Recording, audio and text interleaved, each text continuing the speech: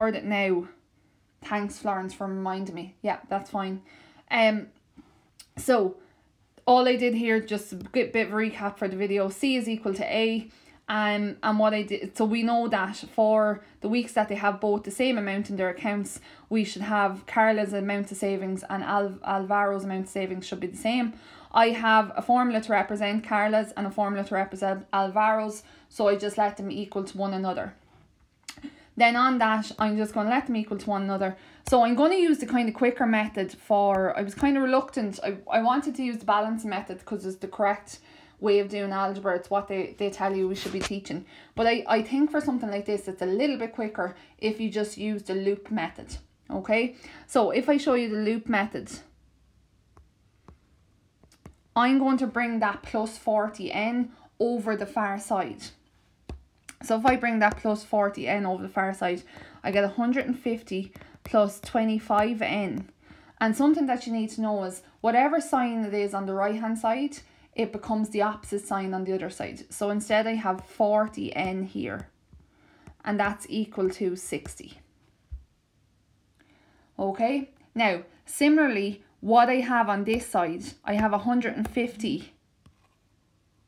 And what I want is, I want that over the far side. So then in that case, I have all my letters to the left and I have my numbers to the right. So doing that then, I have 25n minus 40n equals to 60 minus 150. Okay, again, because even though there's no sign in front of this 150, we know that it's going to be positive. Otherwise, there would have been a little negative sign there. Okay, so now we have like terms together, so I can go ahead and add or subtract them. So 25n minus 40n. So 25 minus 40 gives me minus 15n. And 60 minus 150 gives me minus 90. And can anyone pop it into chat now? Tell me, if I want to find n by itself, what do I do to both sides?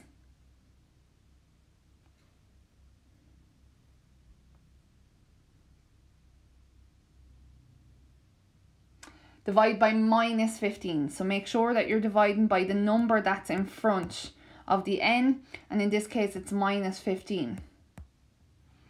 And when I do that, just make that a little bit, bring it up a small bit and make it a little bit smaller. So when I do that, what I get then is 90 minus 90 divided by, so I get n on this side, because minus 15 divided by minus 15 is 1. And then I have minus 90 divided by minus 15 will give me 6. Now, you know that that represents 6 weeks. So if you got minus 6 there, there's no such thing as minus 6 weeks. So you'll know then that you've done something wrong, or there's been a sign wrong. That's the algebra that we were talking about from last year that you'll need to revise over, particularly during the midterm break. Okay, after 11 weeks, so that was part 3, and I'll just pop that in there for anyone who watches this afterwards. I do have some recordings of the other ones, so if you ever want them, just let me know. Okay. IV, so after 11 weeks, Alvaro stopped saving. Counting from the time he stopped saving, how long will it take Carla to have the same amount as Alvaro in her account? Okay, so what we can do here is we can actually use this little formula here. Again, most of you probably popped in 11 into Alvaro's formula, found out what his total was, and then substitute n into Carla's formula, so different n's, and to see when you would have Carla have the same amount. Again, we could use this and it'll just be a little bit quicker, and that's what I'm going to do now. So I'm just going to make that a little bit smaller again, and I'll upload all the workings on Schoology afterwards. So for the third part, what I could do here is I can use that 150 plus 25n equals to 60 plus 40. And instead of n in that case, I can put in 11, because we're told that Alvaro stopped saving after 11 weeks. What I'll get then is 150 plus 25n equals 60 plus and 40 by 11, you'll get 440. What I can then do is I can simplify this, so I can do my 60 plus 140, that's going to give me 500.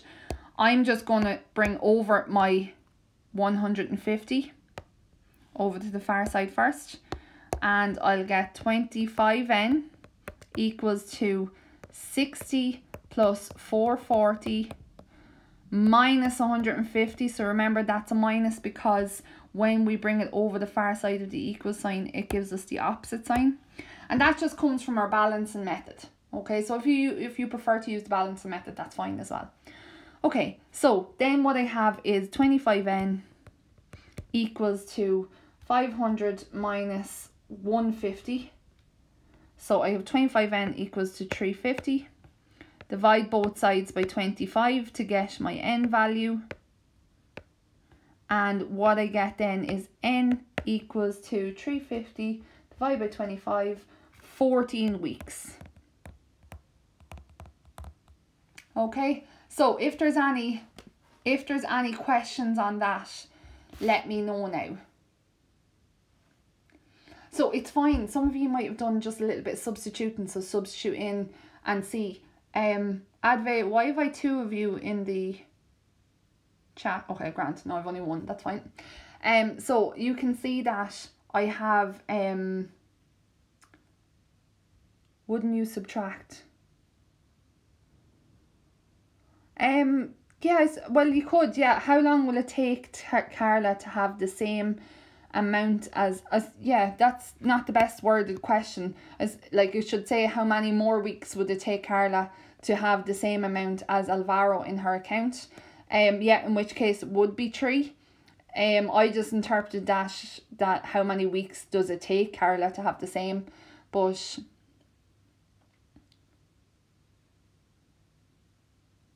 yeah, it's really the question counting from, oh, does it say, oh, counting from the time you stopped? I missed that part. Sorry, I just assumed that it was how many weeks. Very good, yeah. So then we're taking away, yeah, the final answer then, take away 11 weeks. You'll get 3 weeks in total. Yeah, good stuff. That's the correct answer, yeah. Sorry, I didn't see counting from the time he stopped saving. I missed that part. That's why it's really important. You should highlight some of the information in the question. Okay. Okay. The next part then, we had 2 students, Siobhan and Marie, travel from their homes to their school. The table of their travelling times and distances to the school is shown below. I'm just going to make that nice and big. So copy and complete the above table. So can I get the answers for Moira, then Holly, and can I get Siobhan from Sabina? You can just type out the figures and I'll write them in.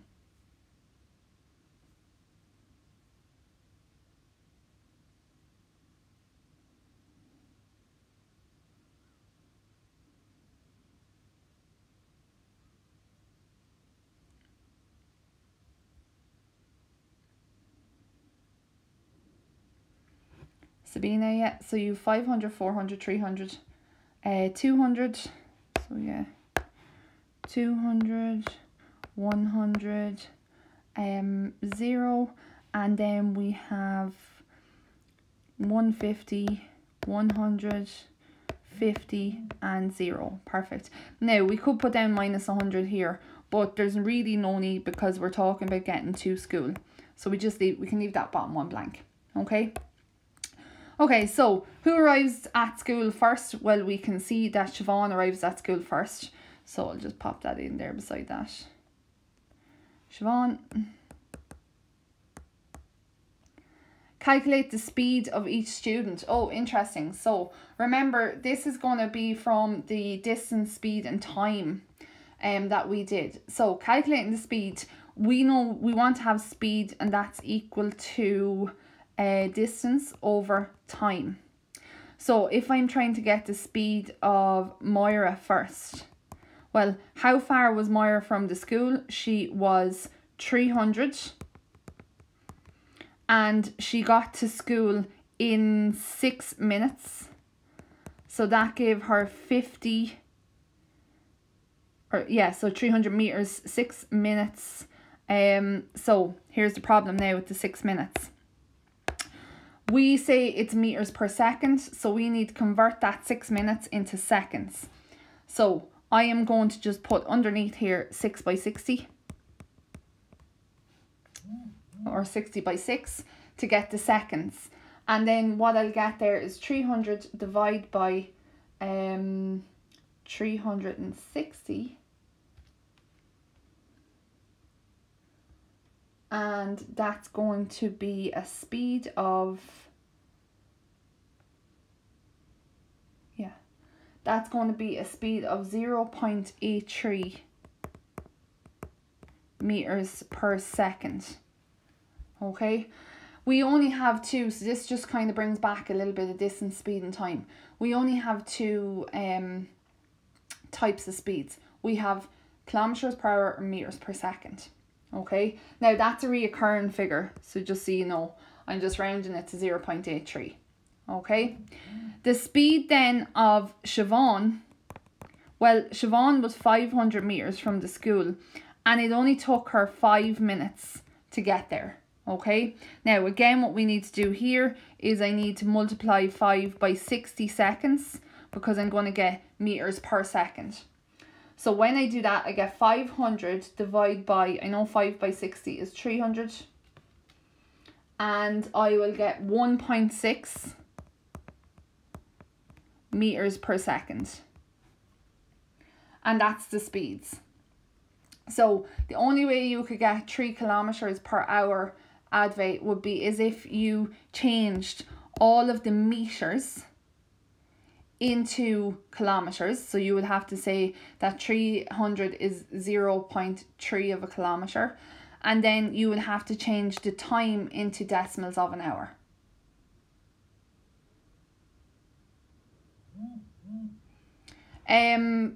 Well, you can round it up if you want. They didn't say here, I just leave it as 1.6. Okay, so just be careful with that advert because it is meters and then it is minutes. So if you wanted to do it as kilometers per hour, I would then have to, the answer for the first one would be 0.3 divided by, and 6 minutes would be 6 over 60, which is 1/10, 0.1. which is 3 kilometers per hour for the first one. Yeah, that's fine. And then for the second one, you would get 0.5. So if you're doing it in kilometers per hour, this one is 3 kmh. Okay.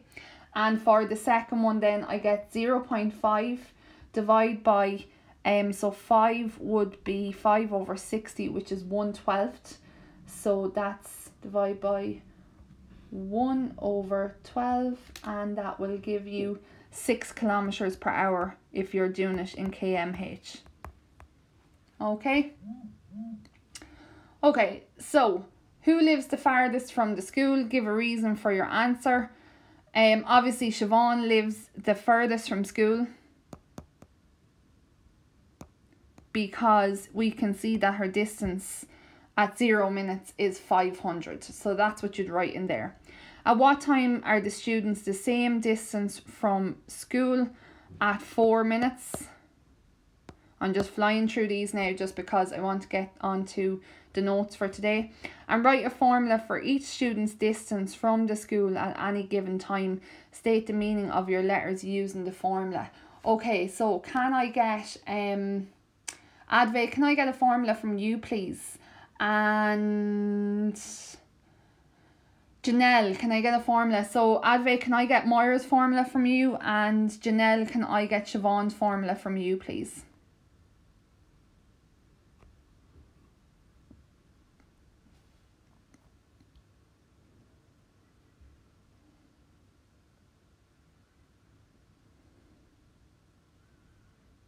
Yes, very good. So the first one then for Moira, we'll say M equals, and it's 300 minus the 50n, or we can call it n, we can call it m, whatever, it doesn't matter. Just make sure that you write that m equals Moira distance from school and n equals the meters, oh sorry, minutes.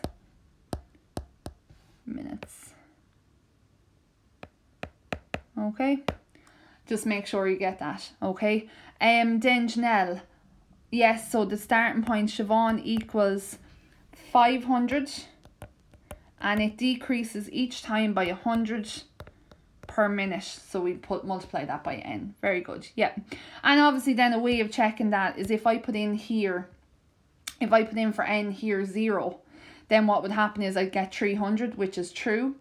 Similarly, if I put in 0 here, I'd get 500, and I can check that for any of those minutes. Okay, if there's any questions on those, you can pop it into chat now. Today we're going to start off with just drawing, I'm hoping to get this done, drawing linear functions. I'm just going to copy this guy here. And this here is my y-axis. So sorry, I forgot to record this again. So this is my x-axis and this is my y-axis. My x-axis is the horizontal part. So that's the flat part, the part that runs along the bottom. The values that you inputs,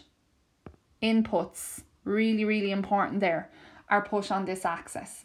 So when we're looking at this axis, when we're going to look at the question, that will be time. That time is what we input. The second thing is the y-axis is the vertical part of the graph. So that's this part here that shoots up. Okay. The output that corresponds to each input, output is the key term there, will go on this axis. Okay. So I'm just going to flick on to the question. If you want to just go ahead and screenshot that, and then I'm going to go on to the question. I will put all these up on Schoology later, so don't worry. And they will be after the next class because I have a class straight after this, but they'll all be up there. Okay, so go ahead and screenshot now and we're just going to go through a question.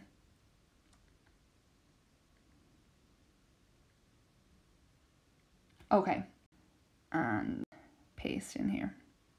Okay, so we're going to practice drawing a graph of this. Okay, so again, I'm just going to get out my ruler. So get out my ruler and I'm going to draw my x and y axis. Now, the first thing that we always check here is, you can see my time is in minutes and I have 6 of them. Okay, so I have 6, 1, 2, 3, 4, 5, 6, 7. I'm going to need kind of 7 gaps. We try and make sure that our boxes, or where we space them out, that they're all even. So some of you will have boxes in your copy. You'll see now in a second on my ruler, I'm going to have certain distances like centimeters and stuff. So I'm going to use them. And then what we have is we have the distance needs to go up as far as 500 and as low as 0. And I think ideally we'd be best off to go up in 50s. It'll just make it a little bit neater.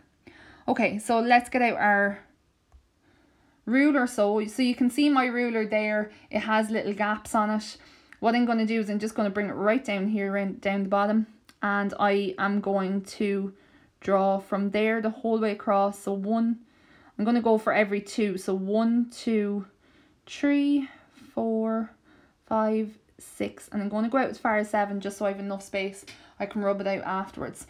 It's always advisable to draw these graphs with a pencil, okay, and that way you can rub out if there's an issue and you can trace over it then in pen afterwards. And always with a ruler. Don't want to see anyone drawing graphs without a ruler.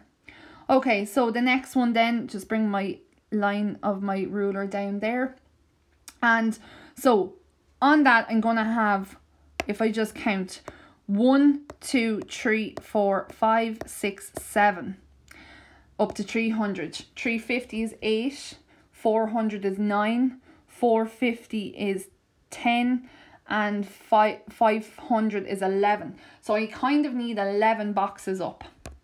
So if you're doing boxes in your copy, I'm just going to use, and this time I'm going to just go by the centimetre rather than 2 centimetres. So I have 1, 2, 3, 4, 5, 6, 7, 8, 9, 10, 11. And I'm just going to go up as far as 12 just to cover myself. And what I'm going to do is I'm just going to set my ruler out here and mark off the different points. So I have 1, 2, 3, 4, 5, 6, 7, 8, 9, 10, 11, 12. Okay, perfect. And then down here, just going to do the same thing here. So I have, make sure that's straight. So I have 1, 2, 3, 4, 5, 6. Okay, so going to take off my ruler now because I don't need it. And all I'm going to do here is, this is my, so make sure to draw my little arrows here to say that they keep going. So I have 1, 2, 3, 4, 5, and 6. And that's time and minutes. Okay, no questions there so far. Okay, and then here I'm just going to go up in 100ths, but I know then that's 100. I know those middle ones are 50s. 200, 300, 400, 500. Okay, so I also have then 600 if I need it, but I don't need it. Okay, that's perfect. And that's a nice big graph as well. So you want them to be really, really big as well. Just one thing I need to put down here is that this is meters. So we always label them as well. Okay, now I'm going to take a blue pen and I'm going to plot Moira's graph. So when I'm plotting the graph, I look at my time, so 0 here, and my distance. So we can see at 0, and 0 is this corner part here of the graph. Okay, so we can see at 0 that Moira is 300 meters from the school and 300 meters is there. Okay, then I have at 1 minute 250, at 2 minutes 200, at 3 minutes 150. So I'm just plotting points now. At 4 minutes 100. 5 minutes 50. And then at 6 minutes 0. And then what I can do is I can take out my ruler again and I just draw a line through all of those points.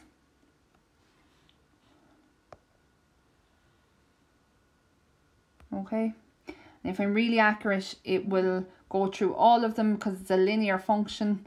And guys, one of the things I'll say to you is if it doesn't go through all of them, then you can see here what happened here is that 100 should be, or sorry, 50 should be actually about there. Okay, so that's just where I made a little mistake with the graph.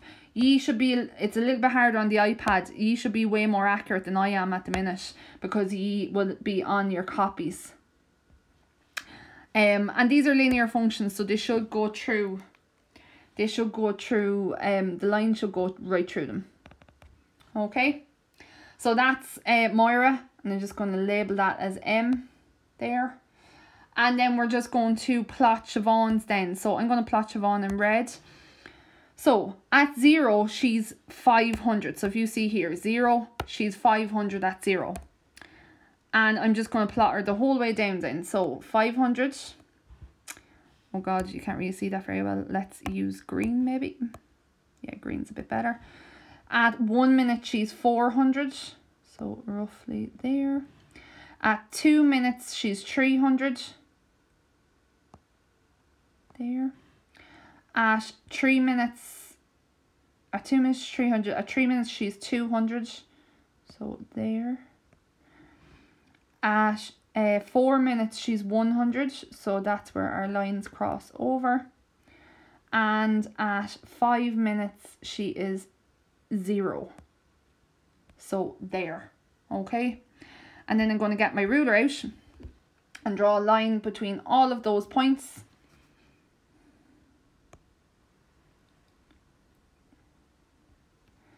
And that is how we draw our graph.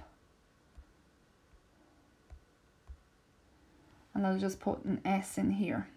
Okay, so that's how we represent it on a graph. So when we look here at this, we can actually tell a lot of the information that was asked of us off of this graph. So for example, we can see here at 0 minutes that Siobhan is 500 meters away from the school and that Moira is 300, so obviously Siobhan lives further. We can see when the two of them meet, where the two lines cross, and that's at 100 meters at 4 minutes. We can tell from here, looking at this, who is the last person to come in. So we can see that Moira takes the longest, Siobhan is the first person to get in, okay? And I suppose as well, this slope tells us that's actually to do with the change. So when you look at our formulas on the last page, that has to do, so Moira decreasing every time by 50 and Siobhan decreasing by 100. That's in our formula as well, okay? So that's all you have to do to graph them. I'm going to just start